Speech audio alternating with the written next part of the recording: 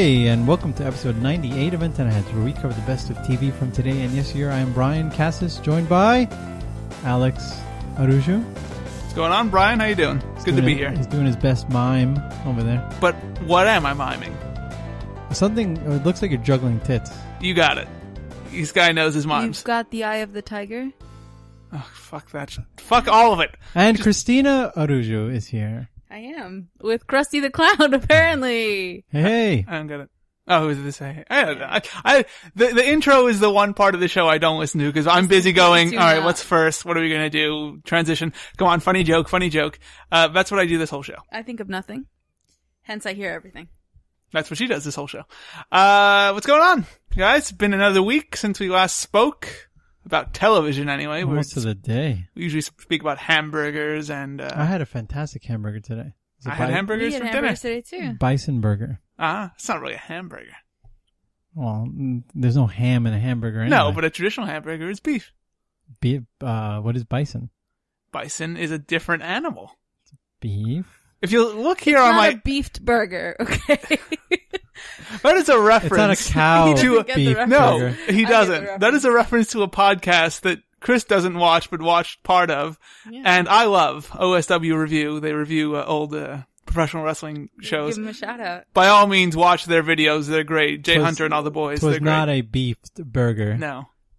I don't know. I would assume bison is a type of beef. No, doesn't matter. You had a bison burger. Was it good? Oh, it was fantastic. Where'd you go? I don't remember the name. We were down on Wall Street today, and we were doing traffic analysis. It was the four of us. It was, and we had a break in between, which we needed because we're so tired from standing. We're standing and counting people for 2 hours, and so we decided to go out to get something to eat for lunch, and then we got caught. Thankfully, we decided to go indoors for seating because all of a sudden the skies opened up, and it was like torrential downpour. It was a weird hour. Solid 5 minutes of torrential downpour only in the city, but it was just insane. Here it was for like quite a while. No, it was only 5 minutes. It was really weird. And then the sun came out for a while. Then it started raining again. It sucked. But what are you gonna do? I can't remember where we were. We needed to go in somewhere quick because it started to drizzle. I was like, oh, that place. And it was fantastic. Been a weird day. But been an exciting week for Brian. Brian also got notified that he's going to have quite the big news coming up over at B911B Photo on Instagram, b911b.com. What's going on there, Brian? I went to go shoot Manhattan Henge, and that was a disaster. Well, it wasn't it was terrible. It just didn't show up. So Manhattan stayed hidden. Yeah. Sure. This is why I make the jokes on the show. Shut up, Al. My photo got featured already, and then I got a request from Nikon, their USA page, to feature it. So I was all excited about that. And you're a Nikon guy. Well, that's the reason I tag everything Nikon. There's got to be somebody who took a photo that's on Nikon's Instagram page that took it with like a Canon or a Sony. No, I'm sure they've made that mistake. No, because if you're a Canon shooter, the Canon your pictures are way better. Is they have more followers, I believe. Yeah, but I mean... Yeah, but you could tag something Nikon. Yeah, I could tag whatever I want Sephora. It doesn't mean it came from Sephora. Yeah, I could tag a photo of me juggling tits, and they'll probably take it. You wish. That is probably not going to happen unless you put a male nipple over those tits. That's true. What if it's guy tits? Guy tits are fine, apparently. Guy tits are apparently... I'll tell you they are. So wrong. It's true. I mean, you can put guy tits on Instagram and they don't care, but apparently you show a woman's tits and it's a big sexism deal. So I don't know if you've noticed, they've actually been putting a man nipple and editing it on a woman's tit. I haven't seen it. Yeah. And it's apparently okay. That's fine. That's ridiculous. Because the female nipple is derogatory, as where the male nipple is great. You need to Hey, Cris, this extends beyond Instagram, though. Look at television. You can show a shirtless man all the time. You can show it at 8 o'clock on ABC with Dr. Ken. But a shirtless woman? No, the FCC comes over to your house. It is kind of ridiculous. I don't want them here. They come over here, and they're like, put male nipples on her, or you're going to jail. It's a real shame. It is kind of ridiculous. Chris, how was your week? It was okay. Yeah? Not really, but it's What are you talking about? You got cards coming in? Yeah. Fancy ass throwing cards, or I don't know how businesses work. Just call me Gambit. You'd probably make a better Gambit than what's his face? Horseface Tatum. Channing Tatum's playing Gambit.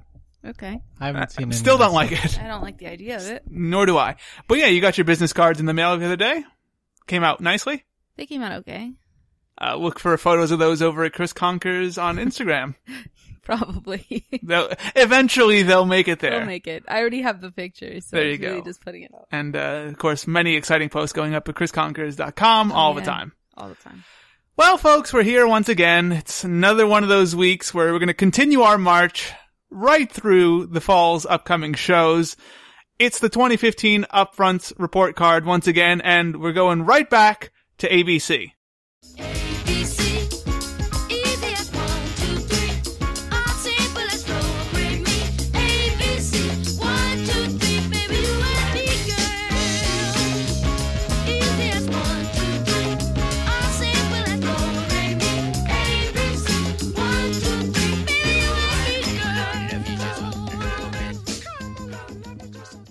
So last week we covered ABC's dramas, but there was one little scraggler.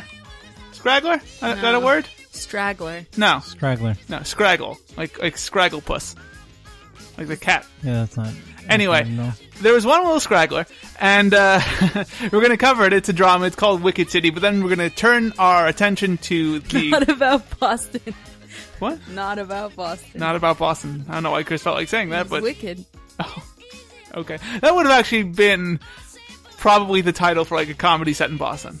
Yeah. But it's much better than a comedy set in Boston.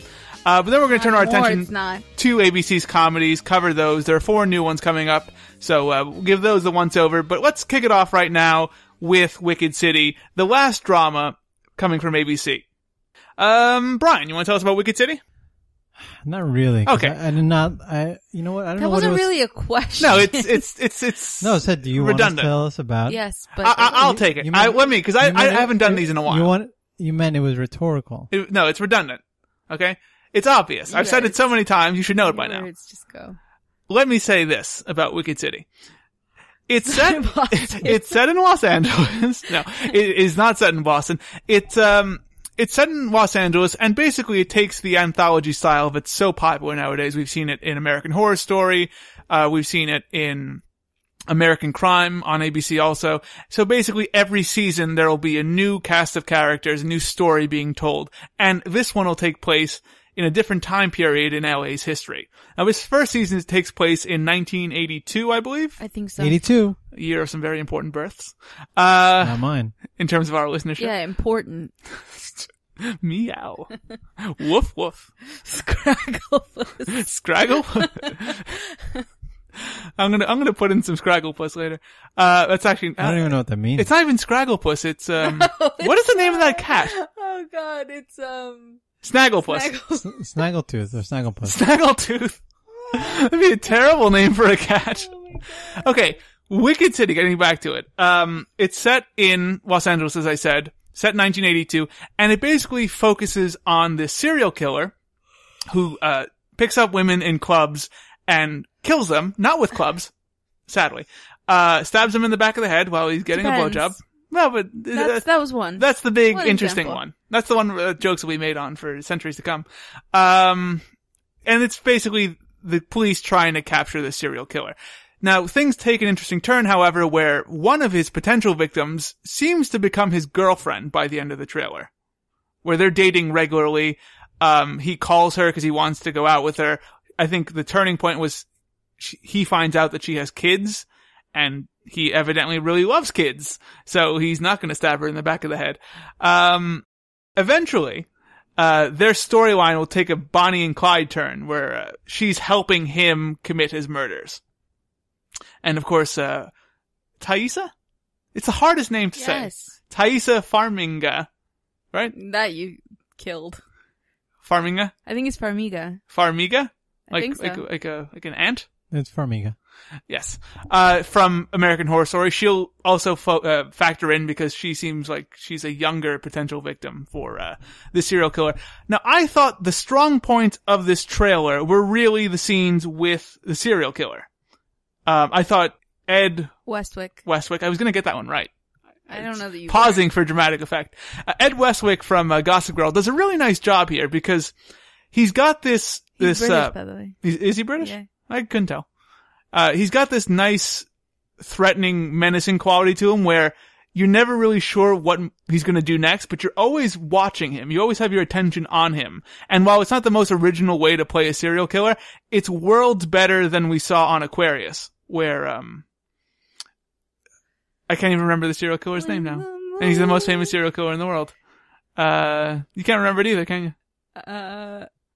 Manson. Charlie Manson. Yeah, I was like, it's Charles something. Where Charlie Manson, the character who's played by the actor, I'm falling apart here. Characters tend to be. This is all going to be cut out, by the way. No. Yes. All your.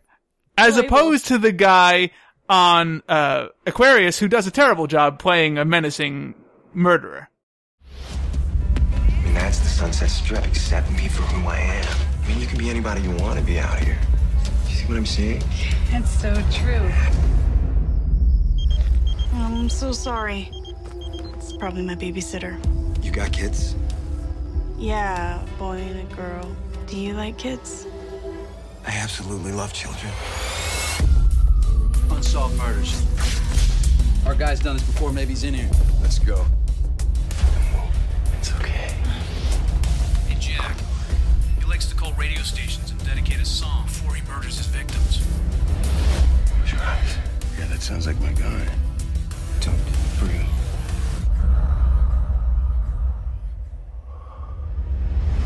No. It's okay. It's just a game. What do you think of Ed Westwick here, Chris? I thought it was really good because in terms of the role, you kind of have to find that sweet spot between charm and creepy, and I think he finds it. Yep, he finds that sweet spot. That's how you get all the ladies. Charm and creepy. It wasn't intended, I promise. No, yeah, I think he played it really well. Mm-hmm. I mean, from what we saw in the trailer, I do think he was very well cast. And that's pretty much what I think about that. I think it's also going to be a fun show to watch over time because this first episode is largely going to be, him starting his murders and him meeting, this Bonnie and Clyde, this Bonnie character. Her name isn't actually Bonnie. Did you read that though? Yes, it's that on. She's going to help him. Yeah. Because I didn't necessarily get that. Right. There's like one little clip that kind of, hints at that where she's like with him and another girl. Mm-hmm. But yeah, this trailer doesn't really lead you down that path, but trust me, this is where it's going. The Bonnie character is actually named Betty Smith, so they've spelled that wrong. But she's played by, Did any of this stay Erica the Christensen. same? Huh? Did any of this stay the same from what we saw? No, I mean, I think what we saw is just the beginning of that Bonnie and Clyde story, them getting together. There was some recasting done that confused me and Chris. And angered Chris. It did. It really pissed me off too, but not for nothing. Basically, the lead detective that we see in the trailer is no longer the lead detective. Nope. Originally, he was played by Adam Rothenberg from Ripper Street. Now he's played by Jeremy Sisto from Suburgatory. So not happy about that. I can say both of those things fine. I thought Adam Rothenberg was great in the trailer. Mm-hmm. I mean, you definitely don't get as much from his side, but I thought, unlike David Duchovny, I kind of thought that he did serious without it just being like ridiculous. Yeah. Like I believed him as a detective, and I believed that he wanted to stop these murders. And it should be said, we don't see a lot of him in this trailer, but I think the problem with David Duchovny's performance in Aquarius is that it's so unfeeling and disconnected that you really don't care for the character at all. You don't want to see him succeed all that much. I feel like they do try really hard to make him seem like he's not completely out of touch with this young, like, this new movement. Like, mm-hmm. he gets smoking pot. He gets, like, where they're coming from. Like, he is sort of in between both worlds, even though he's probably seen as more stern and more old-fashioned. Especially compared to his partner. But it's just like that wishy-washiness. You just don't really know how to see him. Mm-hmm. Whereas with this, I mean, he seems like a serious detective who's like on his shit and like, right. wants to get Brian, what'd you think? Sorry, Chris. This was kind of like, I don't know. To me, it was a little messy and it seemed to go in some weird directions. I understand they're trying to be a little edgy with the main character in terms of here's his soft spot or his humanizing point. And, in the same way you mentioned, I don't want to rehash it, the Bonnie and Clyde effect, of what this could be. That is intriguing. It's just, I think it was a bad edit on this, and I think they realized that perhaps they didn't need or didn't have the pieces they wanted, or maybe they need to change some things and why they recast certain people. But as I watch this, I think the same thing's going to happen that happened to Aquarius, and that it's on a network television channel, and it's going to be so limited in what they can really show. And unless it has extremely good storytelling and dialogue or compelling acting to make up for how the story can actually unfold, I think it's going to fall short. But I think it's going to be a fun story to watch unfold, because I think the relationship between Jeremy Sisto and not Jeremy Sisto is the detective, Ed Westwick, and Erica Christensen, who plays that Bonnie character, Betty. I think the way that they grow into a team, a team that commits crimes, I think it's going to be really interesting to watch over the season, or possibly seasons. It could be, but I'm very cautious in the fact that they've already started to recast, which means that perhaps it's not as strong as they wanted it to be. I don't think it tested well. I think the one for sure, the edit that we saw, the upfront, was not good. I thought it was just messy. I don't know. It was trying too hard, or definitely was one of the better shows if you compare it to the last, all the dramas, the remaining dramas. But I think if I had watched it with those, it would have done better than watching it on its own. Standalone, it kind of weakened it a little bit because I got to pick a little bit, and it's been a week since we watched or discussed the other ones. I think if I had watched it with the group, it probably would have been so much stronger. But I don't think this is their best drama.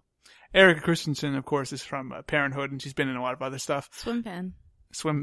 That? Yeah. That's what everybody knows her from. Yeah, Swim Fan.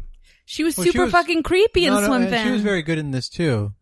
In what little you see her in. Yeah, she is really good. That's true though. I didn't see a lot of Swim Fan, but she is pretty creepy. Yeah. She's no eye candy.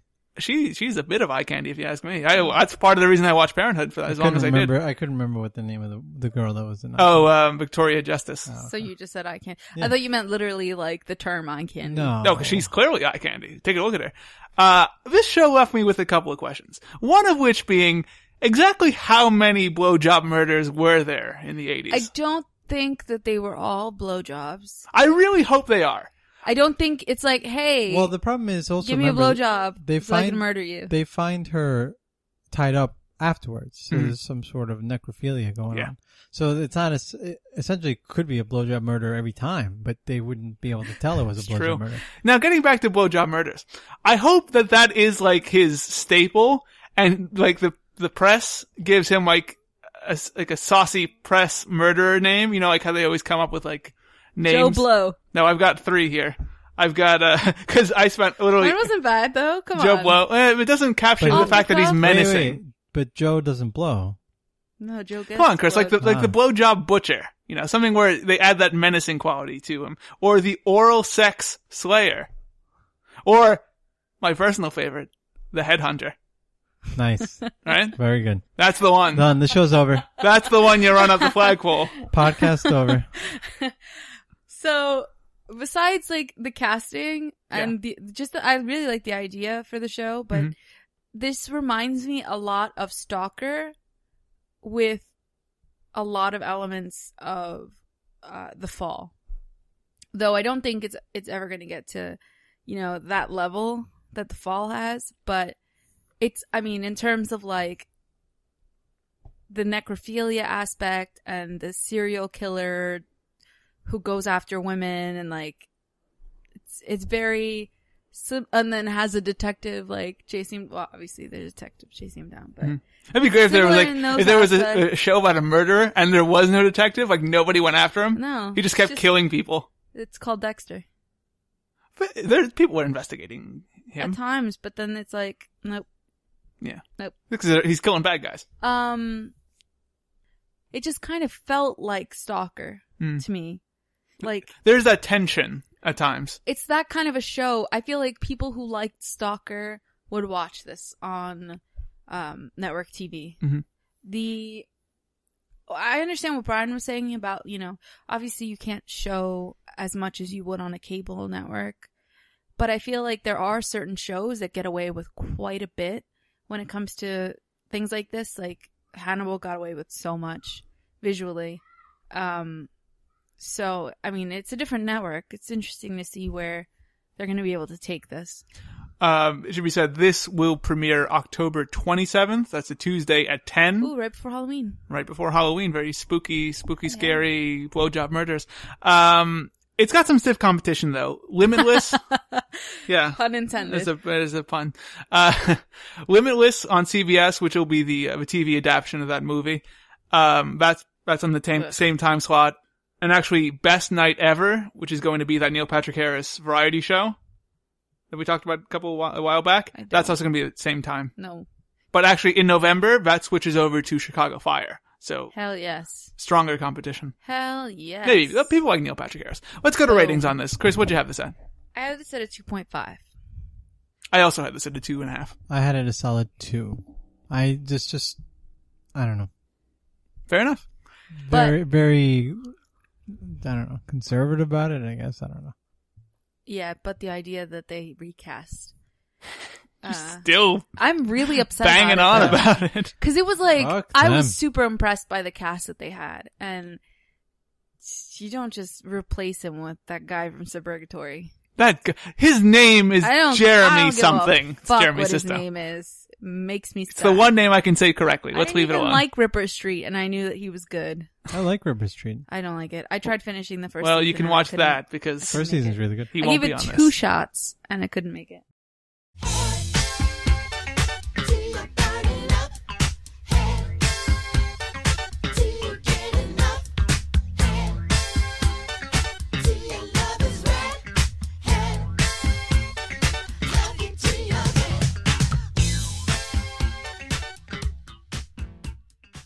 Let's move on now to the comedies. Make you laugh, make you chuckle, put smiles on kids' faces. That's what all this is about. That's why we do this podcast also, for children. Please don't play the last 20 minutes of blowjob talk for your kids, though. Or maybe if you do, maybe they'll... It's a good education. Stop. You want them to hear it on the streets? We're the Streets. No. There's probably a podcast called The Streets. Not that British rapper. I didn't even know that was a rapper. I used to love The Streets, don't you remember? No. Oh god, I'm gonna play some for you later. If it puts them in. Maybe. Oh, I'll tell you which song to put Good in. luck finding it. All right, let's push things forward. Stop it. Let's kick off the comedies here with something that made me laugh and then cry a whole lot. Dr. Ken. What part made... Well, okay, I think I know what part made you laugh. But... The concept. Yeah. And what has happened to Ken Jeong's career. This is horrible. Dr. Ken, coming to ABC, Fridays at 8:30. Chris? This is what happens when you cancel Community. Yes, it is. Yeah. Community's still on... He's not on it anymore. He's not? I don't think so. And it's going to be a movie. And he should be able to live off of his money. He's got his money. He's got a medical degree. He should be fine. You don't have to do bad shows like this. You went in an Italian accent over there. He's got his money. He's got all his moolah and his pudding. Chris. It's in Portuguese. It's all Mediterranean, whatever. Chris, tell us about Dr. Ken. So Dr. Ken is the new Ken Jeong show, as we were saying, where he plays a father with 2 children and 2. Yeah. And a doctor. I know, shockingly. I was going to say, 2 kids. What the hell's going on here? There's no possible success if he only has 2 kids. He has a teenage daughter and a son who's in maybe middle school, elementary. He looks like middle school. He looks like 10, 11, 12. And basically it's about dealing with his family, his kids growing up, and then being a doctor. And apparently there's comedy somewhere in there. There's supposed to be comedy somewhere. What? This trailer opens with the voiceover of, he's the wildest comedian of our time. Of all time. Of our time or all time? All time. Okay, I'm pretty sure all time is what they said. We might have to play it back. Maybe I misheard, but I had headphones in, so. He's the wildest comedian of our time. There you go. We know who's right now. You guys do. I actually don't because we haven't heard it yet. First of all, the wildest comedian of all time is Donald Trump. Everybody knows that. That guy's fucking hilarious.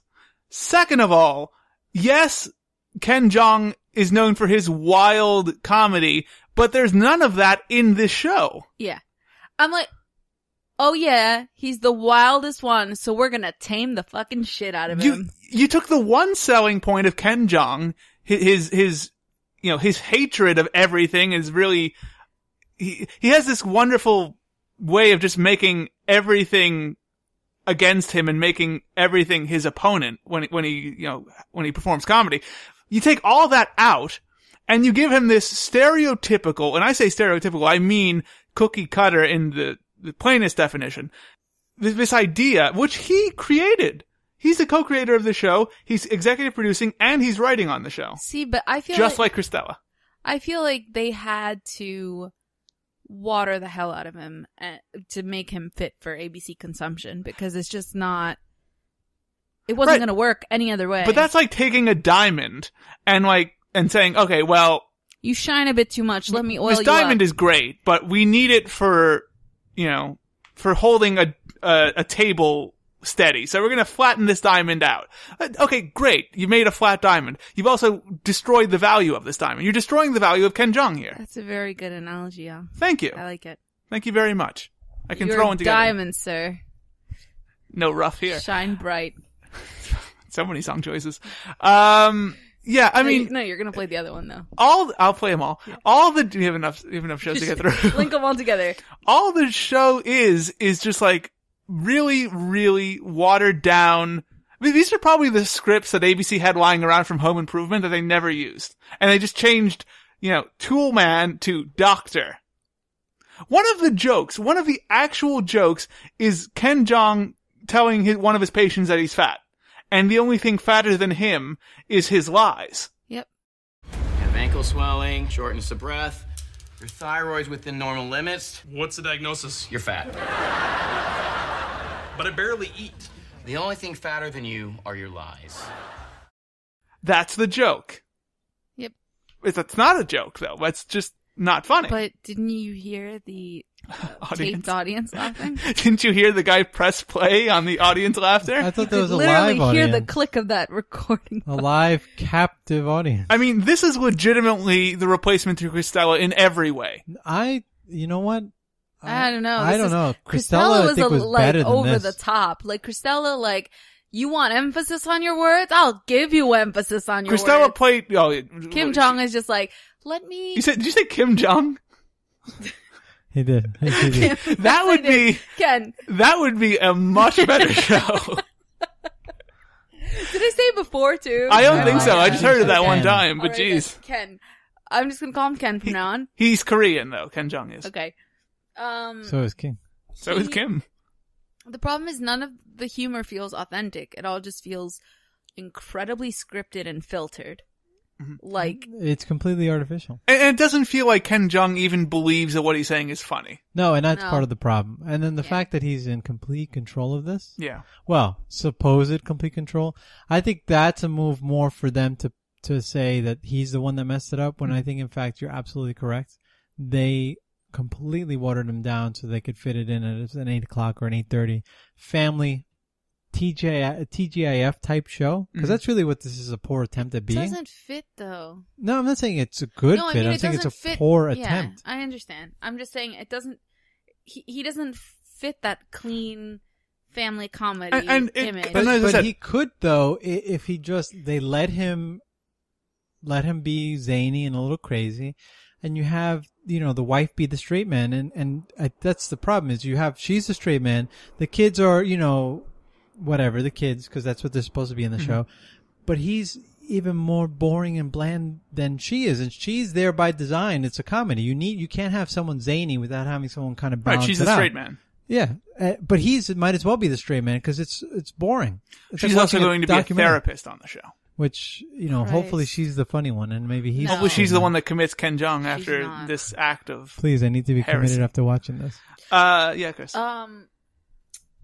Also, side note, You know that they named his daughter Molly just so they could make that joke about ecstasy, Which right? is probably one of the few funny jokes. No. Yes. Although it isn't the best drug joke we had in all of these comedies. That goes to probably, even though I didn't want to say it at the time, but probably the better comedy. Yeah, we'll talk about that in Uncle Buck later.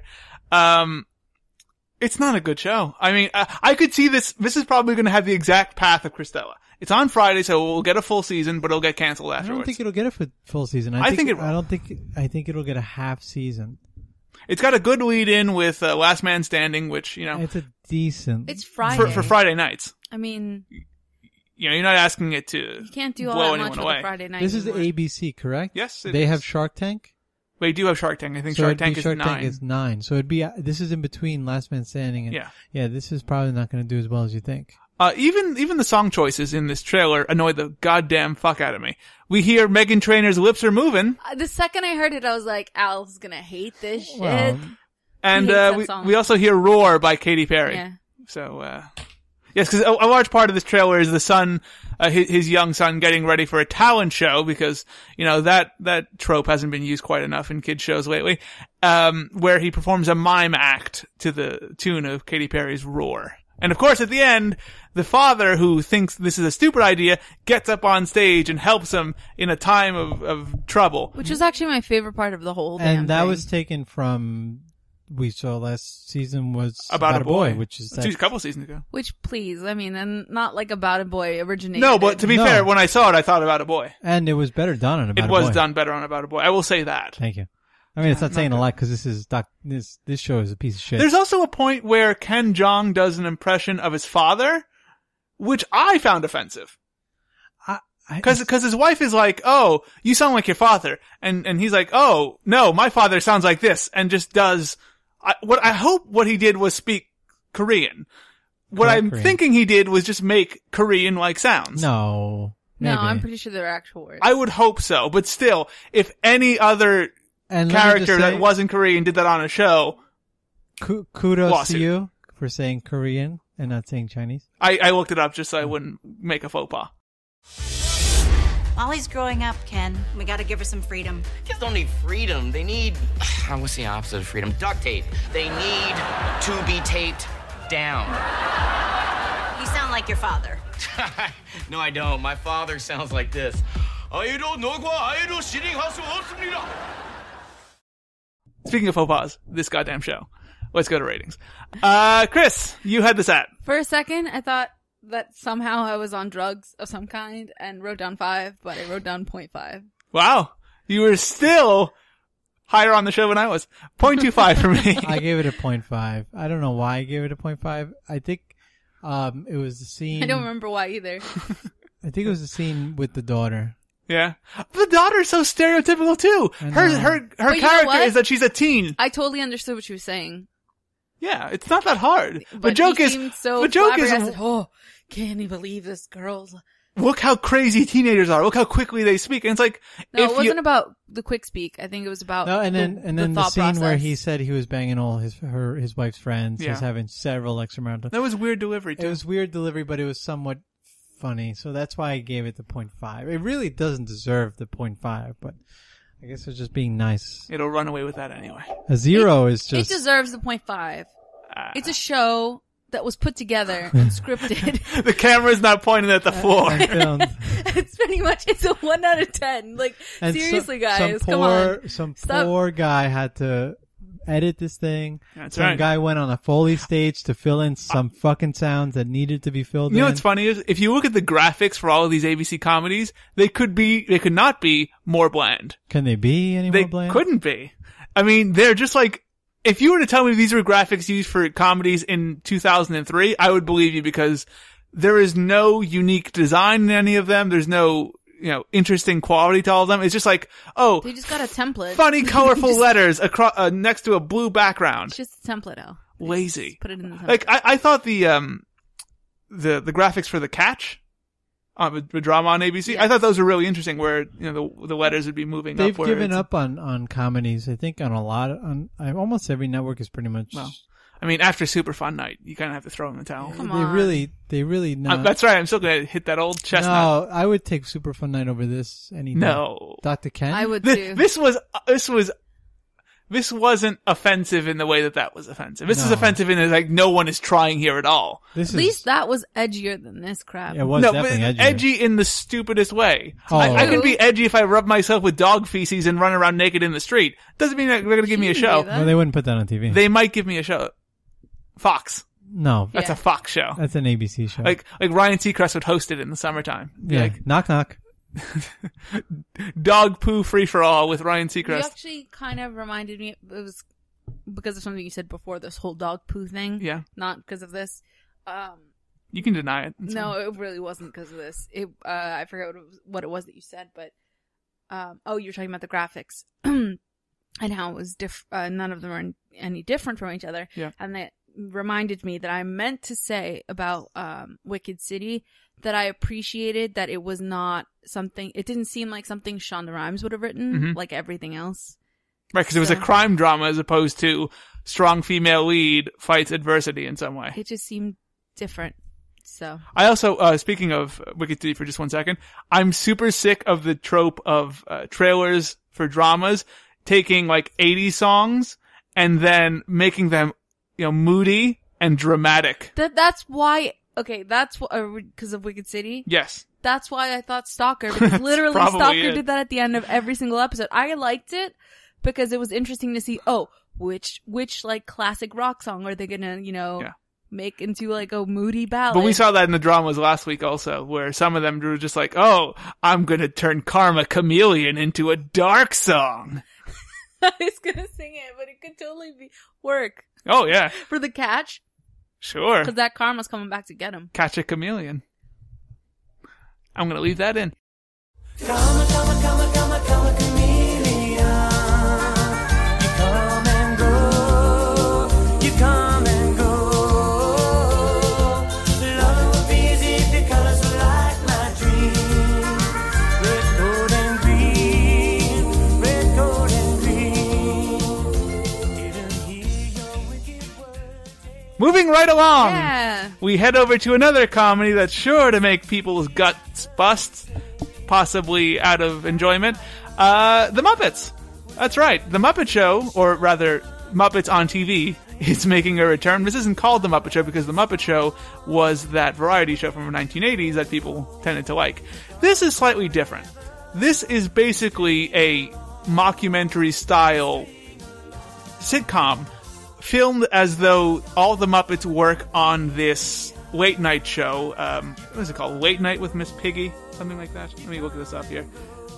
It's 30 Rock with the Muppets. It is basically that. Up Late with Miss Piggy, following the Jimmy Kimmel Show.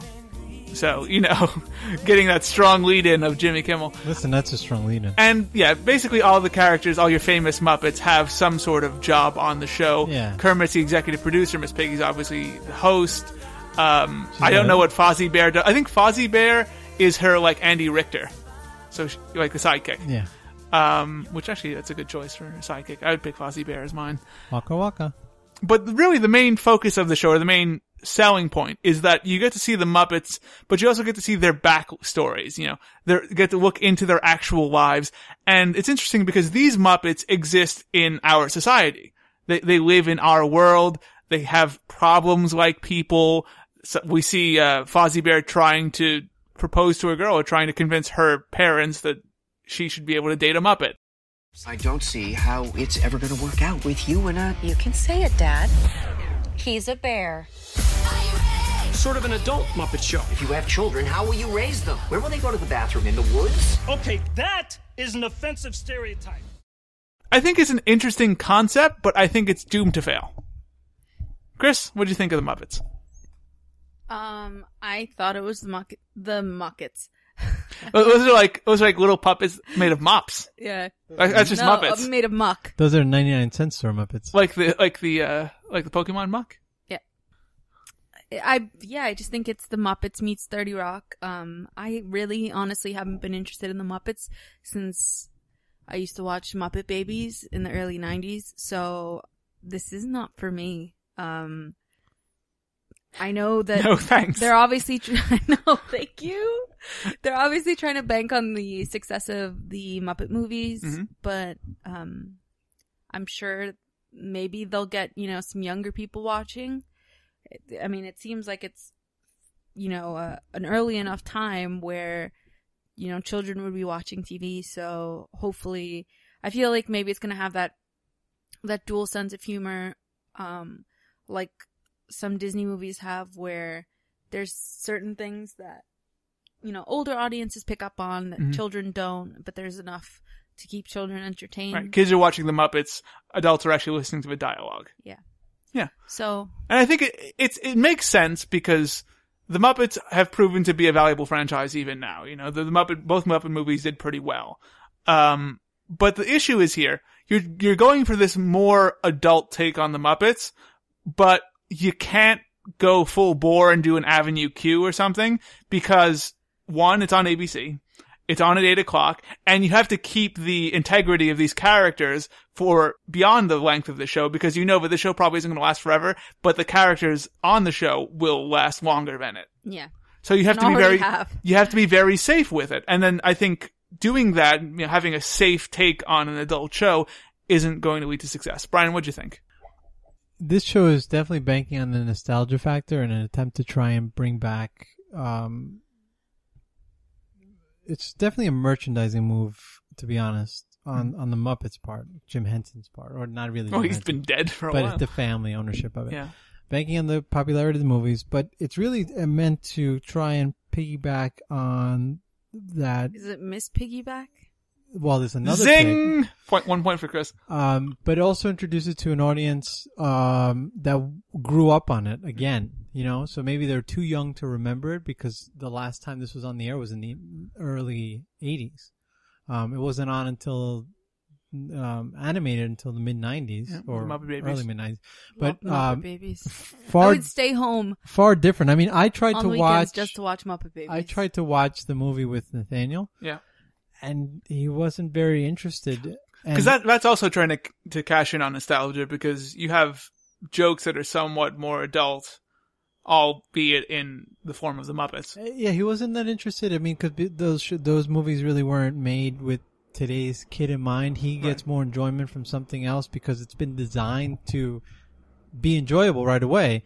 And to try and create either a new franchise or something that is going to be a family staple, I don't think that exists anymore. I mean, TV's changed so much that you're not going to just say, oh, okay, everybody, let's sit in front of the TV and watch Muppet Hour. See, that's what I was trying to think of. You want to do who would watch this? No, my thought process was, do kids even really, is that even a thing anymore? Like, when we were younger, 8 o'clock, 9 o'clock, we would watch TV. Like, we would be watching TV. We'd be watching Seventh Heaven. We'd be watching, Sabrina, we'd be watching whatever. But Boy Meets World. I just don't know if kids today even do that. Do kids just spend time after dinner, on their computer, watching stuff on Netflix? Well, I mean, on the internet? I would imagine the consumption, the way they consume media is different. But they still consume media. Yeah, but my question is, are they going to tune in to watch these shows? Tune in? Maybe not. Does it make sense to even make shows to get them to watch at that time? Because are they even going to? Even if you have a show that's, This right might be better suited for a Friday night schedule. This would be a perfect Friday show. You have this show followed by... Is this a half-hour, an hour show? This is a half-hour show. This will be Tuesdays, by the way. Tuesdays at 8. This show followed by Shark Tank. I think you could have a family sit down and watch. All right, you have a bad comedy like Dr. Ken and Last Man Standing around also for the family. I could see people watching it. Tuesday is a weird time slot, and it's up against some stiff competition because you have The Flash on CW. I think NCIS is at that time. I think they think they're going to get the older audience, which I'm just questioning. I don't see why. Some of the jokes are funny though. I thought the Fozzie Bear. Do you really want to watch a puppet show? Like it's almost like they were like trying to go for the TED audience. Like, no, going for the TED audience wouldn't. It's not as raunchy. Yeah, but that's the TED audience. But it's the same sort of idea where it's things that you would associate with childhood, saying things that only adults would say. It just occurred to me that Ted is really just Greg the Bunny. Which is a much better show. Greg the Bunny it's a was great so show. gross, though. Yeah, well, it's a raggedy old bunny. What was that show? I don't think it was Greg the Bunny. The one where the intro music was Hit the Road Jack. Is that Greg the Bunny? Wasn't that Greg the No, Bunny? I think that was something else. It was another Show about a puppet that talked. Then that's the one I'm thinking about. Greg the Bunny was only on for like a season on Fox. But that one had the one that you're talking about had the guy from Seth Green. Seth Green did the voice. I think that might be Greg the Bunny. Then I think they're one of the I don't know. Here's the thing. Some of the jokes are funny. As I said, I thought the Fozzie Bear stuff with his girlfriend was funny, where he's telling her parents that that's an offensive line when they say you're dating a Muppet. I thought that the Gonzo stuff was funny, where he's like, we shouldn't do a mockumentary. That's such a tired old format where somebody says something into the camera and then you cut to it. Gonzo. That was Gonzo. No, it wasn't. Who was it then? That was Kermit. That was Gonzo. No, that was Gonzo. Kermit the one was saying it. No, Gonzo Gonzo was saying. Gonzo's the one with the curly nose. No, but I thought it was Kermit that was saying it. No, Gonzo was saying it to Kermit. How about we film the series in that crazy handheld documentary style and have cutaways to one-on-one interviews? Cut to interviews? That is just a totally overused device to make easy jokes. You know, talking to the camera about how you really feel and then cutting back and saying something completely different. I just hate that. I love it. Great device. I thought that was funny anyway. But there are some unsuccessful jokes. There's the one where Kermit says, "Oh, look at my new girlfriend," and it's a pig. And it's like, "Oh, I what can I say? I love pigs." Didn't make me laugh. I think this show is going to have a lot of issues, even given its popularity and the popularity of the characters. Anything else to add? Do you want to go to ratings? Unhappily Ever After. That's what the show was. Yeah. I used to watch Unhappily Ever After. I remember watching it, but I don't remember anything about the show. Was Seth Green on Unhappily Ever After? No, it was, that was Greg the Bunny. Kevin Connolly. Seth Green was on Greg the Bunny. I didn't watch Greg the Bunny. I used to watch. It was only on for a couple episodes. Unhappily Ever After had the redheaded daughter. Nikki Cox. Yeah. Yeah, that's the only reason I remember the show. Nikki Cox. Didn't she have that show later on where she was married to a wrestler? It was called Nikki, wasn't it? On the WB. She was married to a professional wrestler and she was a dancer in Las Vegas. It was Nikki. Yeah. Yeah. That was I love that show because of professional wrestling. Chris, what'd you have the Muppet Show on? I gave it a 1. 1? I had this at a 1.25. Not far off. 1.5. Yeah. Just because the amount of time and effort involved in creating a show with puppets, or Muppets in this case, and it's the Muppets. It's Kermit. It's Miss Piggy. I couldn't give two shits about them anymore. I think they're fun to watch do a 3-minute skit on like the Thanksgiving Day parade. Or a special. If they had decided, hey, let's do some specials throughout the year. You got a Thanksgiving special, you got a Christmas special. Like a variety show. Or a variety show. That would have been a great idea too. But they could have literally just redone the Muppet Show. They should have just redone the Muppet Show. Didn't they try that a couple years ago? I don't know. I feel like they did. Maybe they did. Maybe they did like a one-time thing. But I would have loved to see like, oh, here's Kermit, and then Kermit saying... I think that translated into the success of the movies. Mm-hmm. But the whole point is that how much do I really need to see these Muppets? Right. Is a movie enough? Not at all. Or do I need to see it every week? And I don't think there's enough demand to say a 30-minute episode for 13 episodes even. Yep. Very good. Moving right along, The Real O'Neills. Oh God, I forgot about that one. That's right. Catholicism takes a weird turn. I was excited. I thought we were almost done. Over at ABC. We got a couple more to go. I was excited. I thought we were done. I said almost I thought done. I could go home. When this show ends, that'll be the last audio clip played. I thought we were done here.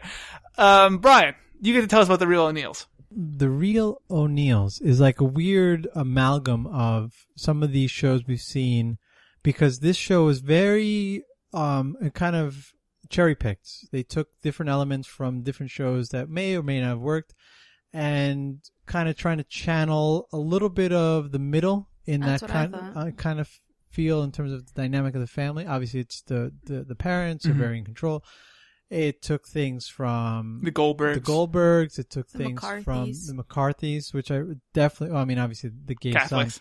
Catholics. But that whole that's what the show felt like. It was almost like a Netflix meeting. Okay, let's see what everyone really likes, and we'll see what works. And We make hear it people have been gel talking together. about Kevin Connolly lately. We hear people like that woman from Raising Hope. So, She was nominated for an Emmy. It's an interesting approach. I like. I enjoyed what I saw. I thought it could be funny, and it could definitely get traction in the fact that it already has the middle, already has the Goldbergs, but the problem is now it's too crowded. There are too many of the similar type shows. Off people.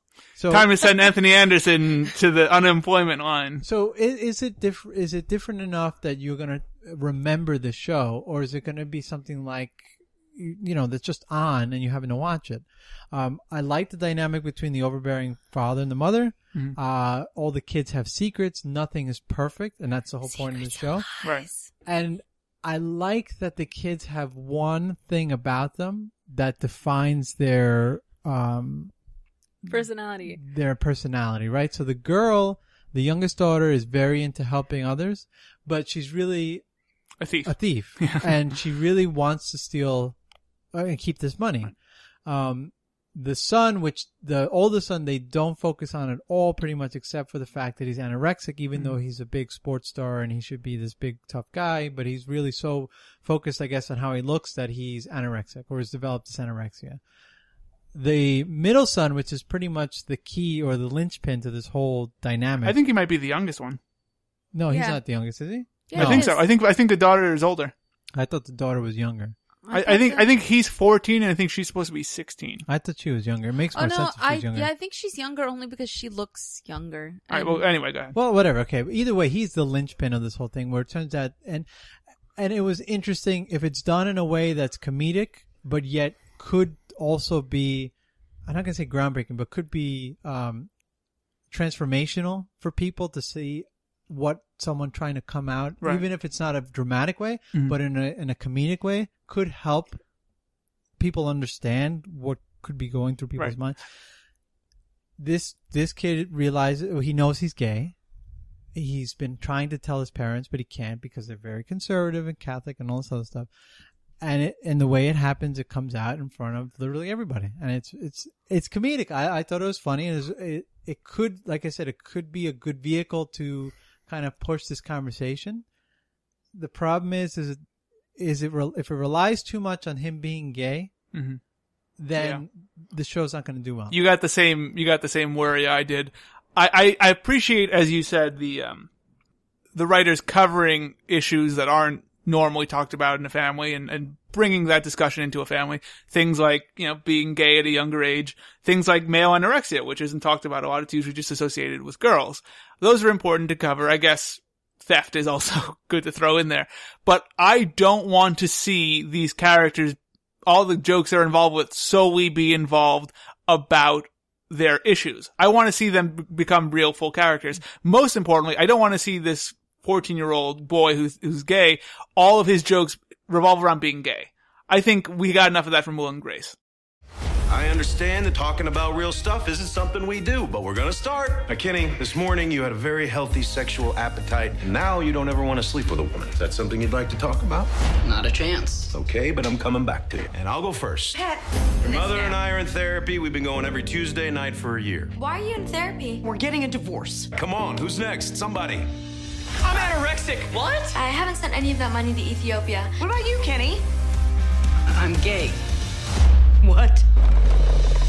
I think Kenny said he's gay. Unfortunately, the acoustics in here are amazing. Do you want this open or closed? I'll close it. Let him being gay be part of his personality, but don't let it be his personality. I'll say this also. I don't think I laughed once watching this. I was not impressed at any of the comedy. I thought this felt really... It felt like it fell right where ABC wanted it to. Right in the middle of like Suburgatory and Blackish. Right where they wanted to in their schedule. I think this is exactly what they wanted. Something that is not too edgy. Right. But it's the oatmeal of comedies, It'll fill you up. No. It'll fill you up. It's not quite the oatmeal. It's fine. It's oatmeal with strawberries. Cinnamon oatmeal. It's got some spice. It's like the oatmeal that they tell you has sprinkles in it somewhere. Who puts sprinkles in oatmeal? No one. Why would they lie? Because they're trying to tell you that it's more fun than it actually is. Okay. But it's still oatmeal. Still oatmeal. It's not scrambled eggs. Listen, it's like the oatmeal that remember the dinosaur oatmeal, the dinosaur. They still make that. Yeah. Oh my That's God. the kind of oatmeal. Just please, it's still please fucking don't even oatmeal. talk about the idea of it is making me want to vomit. I never had it, and I always thought it was kind of gross. It's good. I wouldn't touch it. It's made with real dinosaur. Oh, well. God, the Quaker Oats company knows where to get those brontosauri. Speaking of sore eyes, my eye's bothering me a little. Cris! Use clear eyes. Ben Stein over here.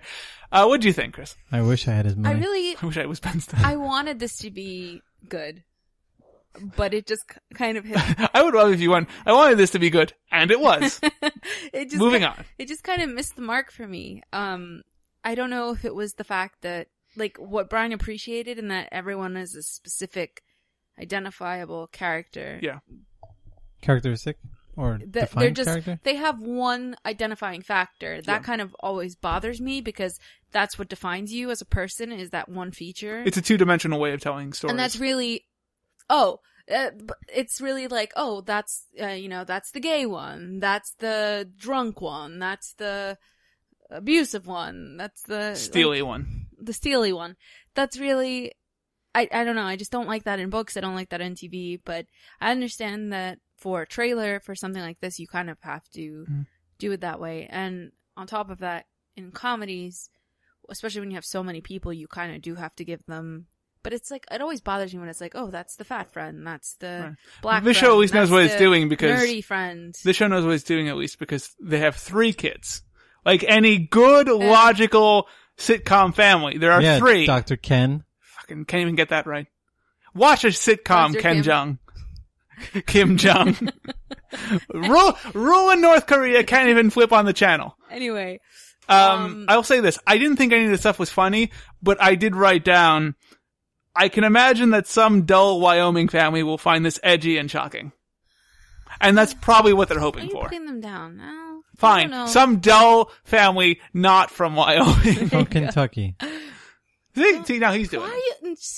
They're from somewhere. Ohio. They're not from America because USA okay. They're from Ohio. They are, and they're the best. We're just... And we love them, and we look forward to calling them. They're from West Virginia. Okay, stop talking right now. They're from New York. Indiana. Just some dull family. People who are dull. Not like the exciting people from New York. They're not dull.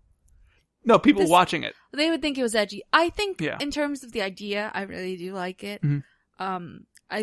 It felt a lot like the middle to me, and I don't like the middle. Yeah. So that kind of, but if you like, the middle's really hit and miss. If you like the middle, I think the middle's then funny. I think this would be good for you. Yeah, if you like those Tuesday or Wednesday night ABC comedies, you're going to be probably fine with this. This is right in your wheelhouse. Right in your wheelhouse. If you like the McCarthys, but thought, hey, I wish they were younger kids. Hey, it was too funny. Then no, I mean, the McCarthys was maybe a little edgier. Tyler Ritter does too good a job. This is, I don't know what this is, but it is meh. It's a very meh.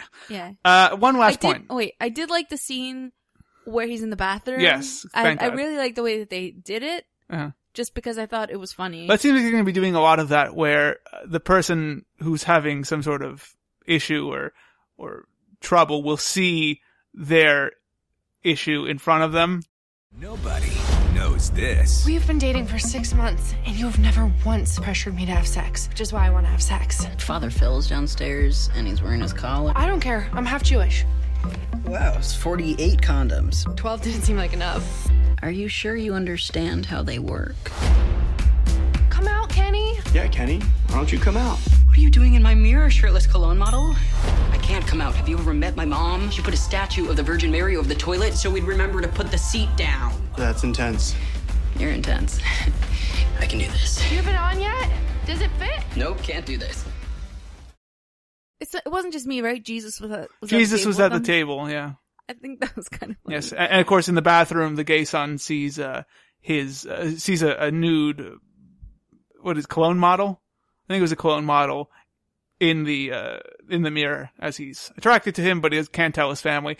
I thought the weirder part of that scene was him saying to the cologne model that his mother put a statue of the Virgin Mary above the toilet seat. That everyone would put the seat down? Or exactly, flush? yeah. To put the seat down. Couple of things. if you're a Catholic, you're not going to do that because, one, that's a terrible place to put a statue. It's probably going to fall because people sit down, stand up, the thing shakes, and maybe it falls. I mean, it was a pretty solid Virgin Mary. Even then, there's bound to be splashback. This is a teenage boy's bathroom. How high are you peeing? Splashing happens sometimes. Now you know why I sit down when I pee. You know how often she goes in with the Lysol? Still, the Virgin Mary is likely to get some splashback. I mean, and if you're a Catholic, you don't want that. I felt like it would have made more sense to put like a picture of the Virgin Mary than a whole statue. Or a picture of the Virgin Mary on the inside of like the toilet seat cover. So it's like that seems that's like even worse. sacrilegious. Al. That's like super sacrilegious. No, not like on the seat, but like on the part that comes down. Like if you see the Virgin Mary, you have a problem. She's staring at your piss all the time. Yeah. And you should use the devil. Really, you should use the devil. Because like if you can see the devil, then you have issues. So put your goddamn seat down. You have to respect the Virgin Mary, which is why you put the seat down. Because you look up and you're like, "Oh, I'm sorry, Virgin Mary. I'll do the right thing and put the seat down." It's an okay joke, but once you think it out, like you should with any good joke, the semantics of it doesn't work. Once you tear it apart, like all jokes need to be. That's right. Overanalyzing is really the key point of comedy. Let's go to ratings here. Cris, what did you have this at? I gave this a 1. I also had this at a 1. This will be going to the mid-season, by the way. I gave it a 2.25. Wow. Well, you have different tastes. I don't know. I get enough Catholicism at home. We have enough Virgin Mary statues lying around. Not that I'm saying that you don't. Just like it's not like your mom works at a church or something. We have like freaking effigies over there. Effigies. No, I'm pretty sure we don't if burn I reach out, I can touch a Jesus. Yeah, we have a burning cross. Legitimately in my eyes. In my eye line right now, there are 3-4 Virgin Marys. Keeping an eye on the toilet. So they are outside the door. So right when you come out of the bathroom, it's like, oh shit. Wash your hands. Did you wash your hands and put the toilet seat down? No? Mom is so clever. They're a smart bunch, those Catholics. I think, listen, I think you know where you're getting with this. It's not meant to be anything groundbreaking. Only thing I hope if it's on for 13 episodes or 26 episodes or not really, but 13 episodes and someone gets some use out of it. People get paid. What are you going to do? It's oatmeal. This is better. Yeah, it's definitely oatmeal, but this is edible. This is not like Dr. Ken, which is like burnt toast and... It's not oatmeal. It's oatmeal. No. This is oatmeal. It's like... This is Adirondack. Fine, it's oatmeals with raisins. No, it's like Cheerios, but not Honey Nut Cheerios. No. It's like I like those. Your regular plain Cheerios. Those are great. So it's the same thing with oatmeal. That's right, because babies will love this show. I would rather eat Cheerios. Oatmeal is fucking gross. Oh, I would much rather eat oatmeal. Ew. Oatmeal is great. The reality is this is oatmeal with a little bit of something. Yeah, it's got some raisins in it. Raisins. It's got something, but you don't really want it. It's like, oh, great, raisins. Well, you don't know if you're excited about having it. We're talking way too long about oatmeal. Talking way too long about this goddamn show. True. You guys all give your ratings? Yes. All right. I'm coming out. I want the world to know. I got to let it show. I'm coming out. I want the world to know. I got to let it show. Last but not least, folks, the best of the bunch. That's questionable. Uncle Buck. Buck. Not really. Come on. If you were around, well, I did give us the highest rating, but aside from if you had to pick one to pick from comedies, comedy, I would watch this, but I probably still wouldn't enjoy it that much. If you had one to pick one from both ABC and Fox, comedies, yeah. Oh no, Grindr. I'd watch Grindr above this. I would as well. Oh yeah, I forgot about Grindr. See. Anyway, Uncle Buck is what we're talking about here, folks. If you've watched movies in the 1980s, late 1980s, 1989, right around, or if you watched television in 1990, you probably know what's going on here. It was originally a movie with John Candy, then they brought it to television, it didn't do so well. They're trying to bring it back here on ABC, and the story centers around this character of Uncle Buck, who will get called by his brother and his wife because they need him to babysit. And go figure, he's just a terrible babysitter. He's the last person you would call as a babysitter. Cat in the Hat's pretty bad. But he has a darling hat. He knows a lot about that. He does. And he's got that car, and he knows not only thing 2, but also thing 1. Need that thing 1. That sounded wrong. So yeah, basically the story goes, Uncle Buck gets called, he moves in with the family, and here, he becomes the family's male nanny, if you will. So he lives at the house, he watches the kids, and of course he does everything wrong.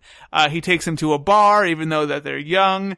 One of them gets picked up and goes off to a party. Right.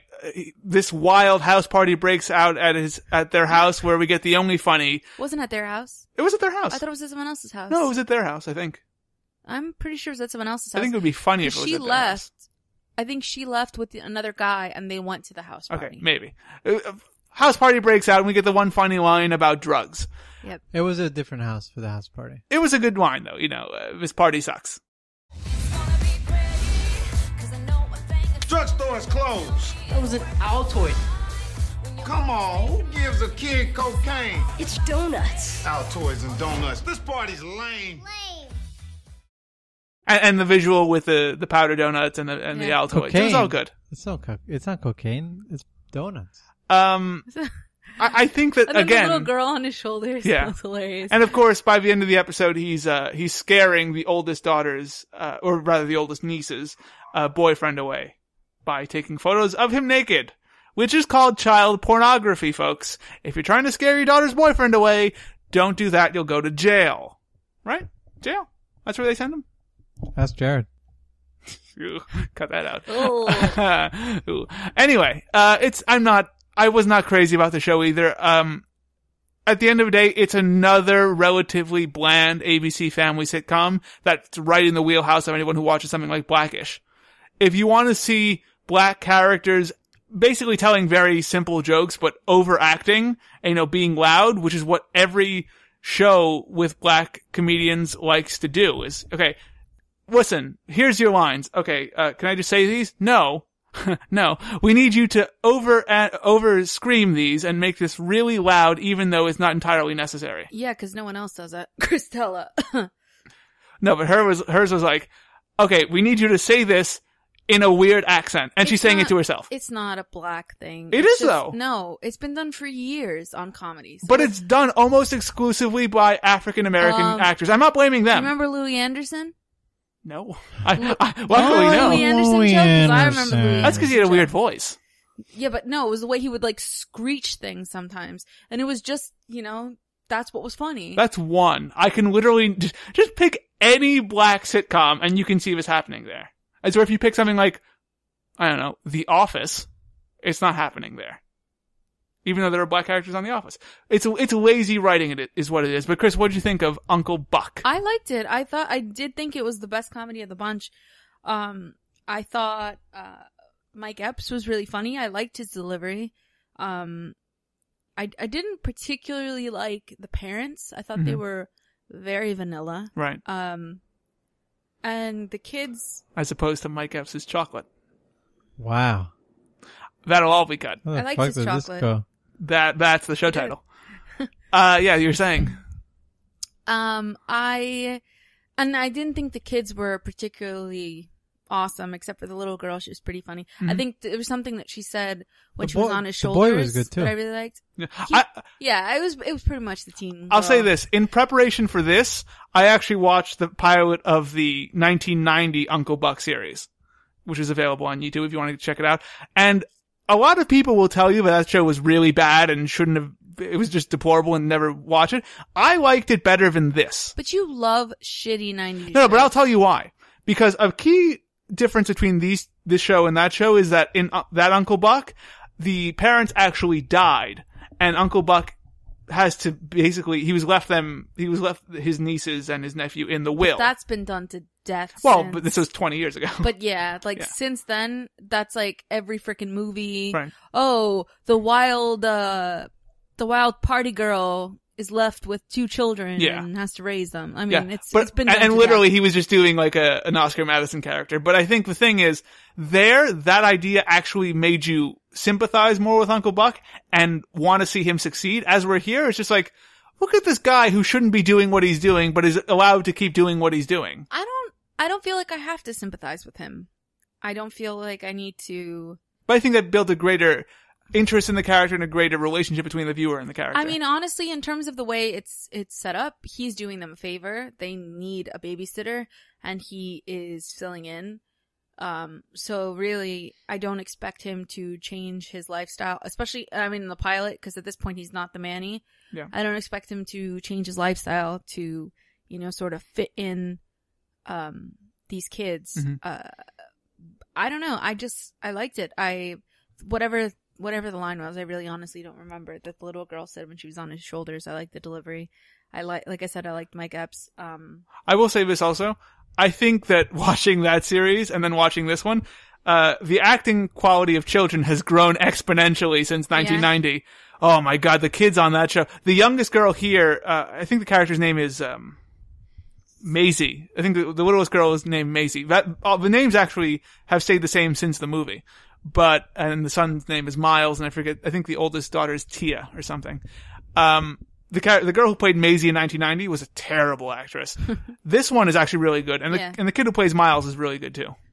My issue with the teen daughter thing is I feel like it's been done so much, like that whole God, what was that? My Wife and Kids. Yeah, I feel like that show really did so much with the whole like daughter-father relationship, like teen daughter and then the boyfriend, that anything I see from like it's just been done so much to me. Go watch Dr. Ken. This is basically what we're seeing here. You know? that was a really good show compared to this. It's shocking how similar the pilot for this and the pilot for Dr. Ken are when you look at the story. Older girl breaks away from person watching them. She didn't have anything to do with boys. Oh, well, I guess she did at the rave. Yeah. And there's also drug references. Anyway, my issue was more that I don't know. It kind of bothered me that there's like the white family show, the black family show, the Asian family fresh off the boat. It was like, when are we going to see some mixed race families? I'm pretty sure somebody at ABC is going, damn it, if we could only have kept Christella, we'd have had them all. Next season, Native American family show. Pitch titles. I'm like, I don't understand why there has to be this distinct separation. It's pretty good. All right? I don't understand why. No, I agree with you. I think a mixed race family would be interesting and somewhat fresh, especially in a sitcom. I mean, you heard it here first. We get the money. And we also have the rights to Red in the Face, the Native American sitcom. Please, that would get canceled so quickly. I think renamed so quickly. But what if it's a mixed race show where the father is Native American, but the mother is white, and her father builds on Native American reservations, and like there's that conflict there, or maybe he builds on Native American burial sites. Even better. That sounds more like episodes of like Dynasty or something. But you mean great? It sounds great. Sure. Look forward in 2016, folks. Red in the Face. And by the way, send all your complaints to antenna_heads on Twitter. Yeah, I just don't like the whole rigid structure that they have in terms of this is the black family, this is the white family. Yeah. This is. I mean, I'm white, so I don't know if. In case you couldn't tell. I don't know if black people like having black comedies and being able to identify, like, this is a family like mine, this is, I mean, I don't know. I imagine it's what led Fox's success in the 1990s was other networks were really aiming towards white audiences and black audiences were, they weren't being taken care of. So Fox created a set of shows to appeal to black audiences and it worked. I mean, Living Single, of course. Personally, I loved watching UPN growing up. Yeah. I loved watching UPN. I did not like watch. The only reason I watched UPN was because of Thursday night SmackDown, and I would always tune in half an hour early and have to watch that terrible Jamie Foxx sitcom. I watched so much UPN, like Girlfriends. I watched One on One. Veronica Mars was also on UPN. Yeah, but I mean, I watched a lot of black TV shows on UPN. I used to watch Moesha. Soul Train. I loved watching Soul Train. Moesha. I watched Moesha. I watched The Parkers. I watched... You said One on One? Sister. Well, that was a CW or WB show, right? Which one? Sister. Yeah. Smart Guy. Yeah. Smart Guy, I loved. Family Matters. Yeah. Well, who didn't like Family Matters? But I feel like Family Matters was written by white people. Oh, God. Most of those were probably written by white people. I don't know. Yeah. Smart Guy was probably written by white people also. Sister. Sister. This is still a great show. Jack A. Harry. All right. Anything else that I just want to say this one last thing. Jack I don't A. think this will have a lot of lasting power because I think all the zany things that Uncle Buck, Mike Epps will do on the show will get pretty boring over time. Like in this preview, we see right at the end when the parents get home that there are these giant pancakes on the counter. Counter-sized pancakes. Right. That's actually from the movie and the TV show also. But I think stuff like that. How would you make those pancakes? You gotta watch the movie to find that takes out. way too much work. You flip them with a snow shovel. No, I mean where? Where? I don't know. You put a big metal You gotta watch sheet the of movie metal. to find out. You do. John Candy. I don't have to watch it. Don't tell me what I have to do. Al can just tell me. Anyway, I think all that stuff will really wear pretty quickly on the audience, and this doesn't have the potential to go multiple seasons. Because you need that next layer, and it's either the parents, it's the kids, but in this case, it essentially relies around Uncle Buck. Mm-hmm. Uncle Buck is the wild card, and he's got to be wild and zany for everything to be funny. Yep. And it's not that great. It's not going to be that great. He's funny at times, but no. Listen, this is the best of the not bunch, good but the problem is that there's no, as Al said, there's no staying power. There's nothing here that's going to say, "Hey, I want to see 3 seasons of this." That's right. Let's see what Brian thought this deserved to be rated at. Brian, your rating on this? I gave this a 2.5. 2.5. This will be coming at the midseason also. I had this at a 1.75. I had this at a Out of 1.5. And I feel like I was probably highest on the show. Like I was probably like... You liked it the most. I think it was the best out of the comedies, I think personally. they'll get probably their highest ratings for a new comedy in this. Mm-hmm. Whether that translates into a full It also depends where they episodes. position. If they were smart, they'd put this right after Blackish. Or right before Blackish. Create that hour block. That power hour? That African-American power hour. All right. Those are the comedies for ABC. As you heard a second ago, Cris liked this the most and gave it a 1.5. So I can tell you what she thought of the rest of the comedies and how successful ABC's comedy future is. Not very. No, I don't think it's very good at all. No. But next week we'll be starting a whole new network. You guys want to do NBC or CBS? I'm going to let you pick on the show. Oh, I don't know. I'm not going to tell you what the shows are, but NBC or CBS? NBC, Brian? Actually, NBC might be stronger. Maybe we should finish with NBC. I think CBS is probably going to have the strongest shows. But CBS is comedies. Oh, no, there's some dramas there. No, but I mean, their comedies blow. Oh, yeah. So let's do CW next. We can do CW, but I don't even know how many. They have a couple. It's probably just a one show. Yeah, anyway. it'd be one. You want to do CW? Sure. Okay. Next week, folks, as you heard here. It's going to be interesting. Only because you didn't say it. That's why I said, oh, fuck it. Let's just do CW. They get some outlandish shit. Next week, because I was planning to do it last. So let's save it for last. No, we're doing it now. Yeah, let's do NBC then. I don't care. Honestly. So, folks, you guys want to do NBC next week?